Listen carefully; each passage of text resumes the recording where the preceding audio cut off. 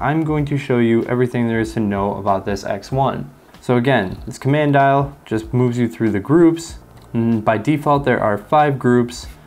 You can access the channel by hitting the channel button, and you can modify the channel that you're on.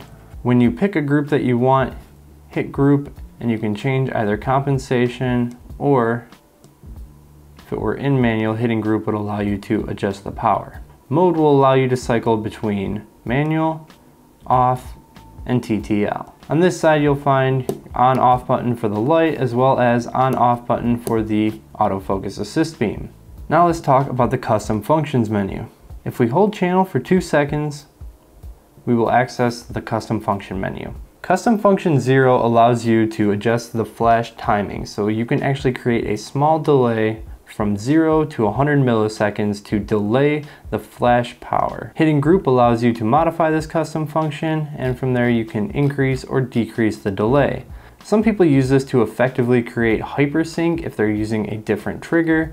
Other people use it to kind of create that second curtain sync if your camera doesn't have that feature in it already. Hitting group will confirm your choice, and we're going to leave that at 0.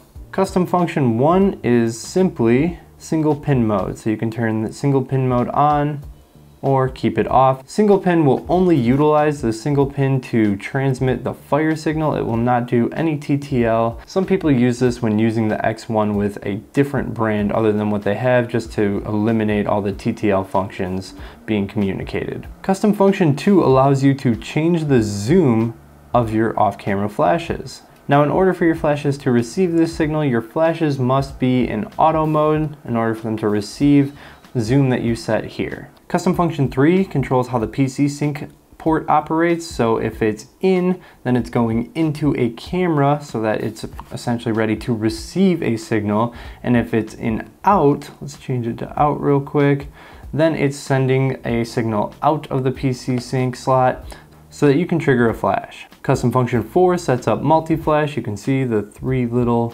lightning bolts right there indicating multiple flashes.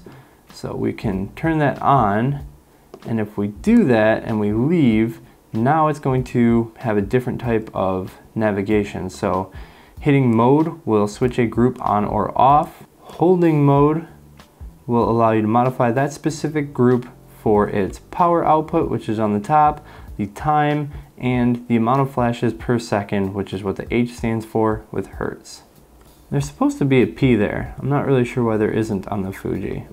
Custom function 5 is the minimum power setting. You can change this to 1/256, and lights like the 8600 have a minimum power output of 1/256, so this just allows you to reach that, or you can leave it in 1/128 if you're only using it with speedlights.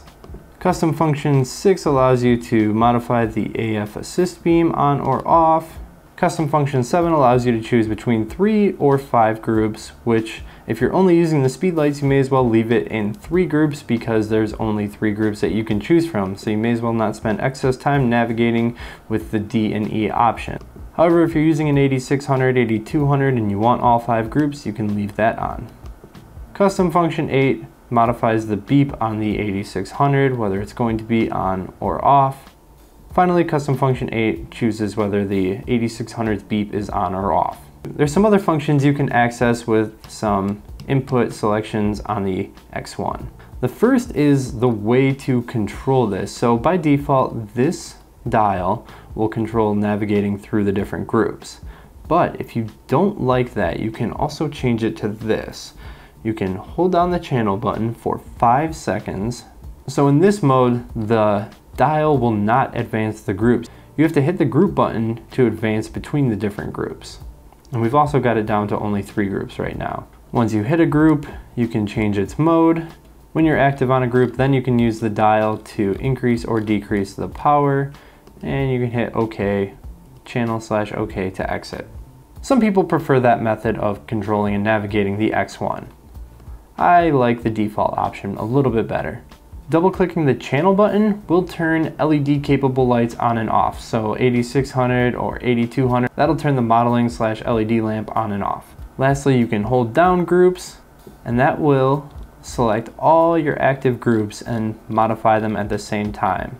This is good if you've got a ratio that you've like dialed in. Instead, you can just use this to compensate for any changes that you made to your camera settings and affect all the groups at the same time.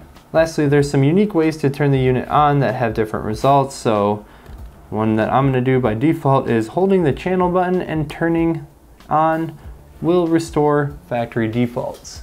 Turn it back off, holding the group button and turning the unit on will show all the LED indicators. And lastly, holding mode and turning it on will display the firmware version in the upper right corner so that you can check if you need an update.